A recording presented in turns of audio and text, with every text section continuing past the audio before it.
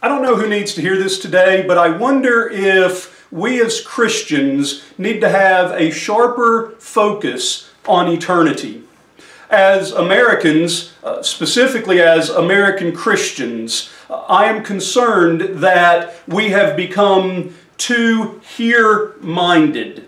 Another way of saying that is worldly-minded, but perhaps hearing it from a different perspective might help us to think about this concept in a way that we sometimes will just gloss over whenever someone talks about being worldly or worldly-minded. And so I'm concerned that we may be so here-minded that we have lost the focus that we as Christians ought to have on eternity. We worry about our jobs, we worry about our financial security, we worry about our health, we worry about our children's future, we worry about national security. The list can go on and on.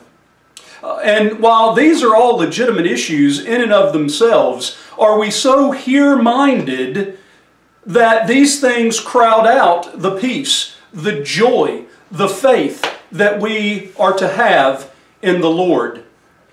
You know, anticipation has always been a hallmark of God's people. In the Old Testament, the Israelites anticipated entering the Promised Land. In the New Testament, the first century Christians lived their life with a confident expectation and anticipation of that glorious hope of sharing eternity with their Lord and Savior.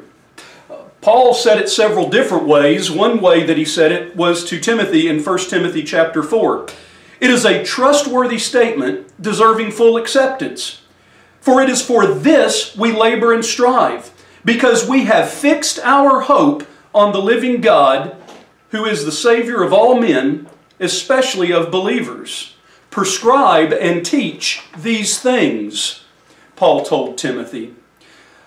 The first century church was fixed on that hope, fixed on the anticipation of the future that they had in Christ Jesus. Paul understood the concept. Yes, we live here. We have responsibilities and concerns here.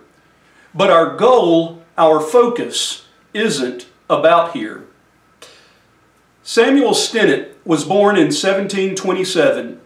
He was the son of a Baptist minister who served at the Little Wild Street Baptist Church in London. At only 20 years old, Samuel became his father's assistant, and upon his father's passing in 1758, assumed his father's responsibilities. Samuel was a very respected and influential minister among dissenting and nonconformist members and Christians of his time, even having the ear of statesmen who were in favor of social reforms and religious freedoms. While not the most prolific of hymn writers, he still wrote 39 hymns and was even awarded a Doctor of Divinity degree from the University of Aberdeen for his accomplishments. Today's hymn, which has been set to several tunes throughout history, is an optimistic song of anticipation. Take a listen to one of the less familiar tunes, and I'll be back. On Jordan's stormy banks I stand and cast a wishful eye to Canaan's fair and happy land where my possessions lie. I am bound for the promised land. I am bound for the promised land. Oh, who will come and go with me? I am bound for the promised land. O'er all those wide extended plains shines one eternal day. There Christ the Son forever reigns and scatters night away. I am bound for the promised land. I am bound for the promised land. Oh, who will come and go with me? I am bound for the promised land. shall I reach that happy place and be forever blessed? When shall I see my Father's face and win His kingdom rest? I am bound for the promised land. I am bound for the promised land. Oh, who will come and go with me? I am bound for the promised land.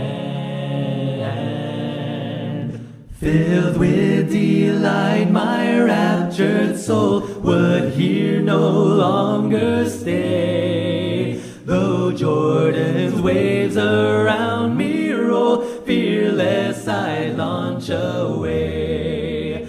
I am bound for the promised land. I am bound for the promised land. Oh, who will come and go with me? I am bound for the promised land. I am bound for the promised land. I am bound for the promised land. Oh, who will come and go with me? I am bound for the promised land.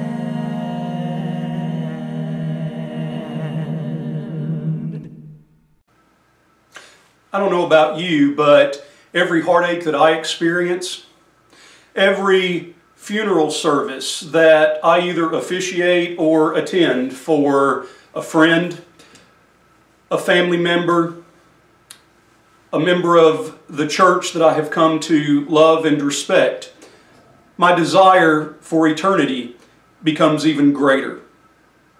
I live a life in anticipation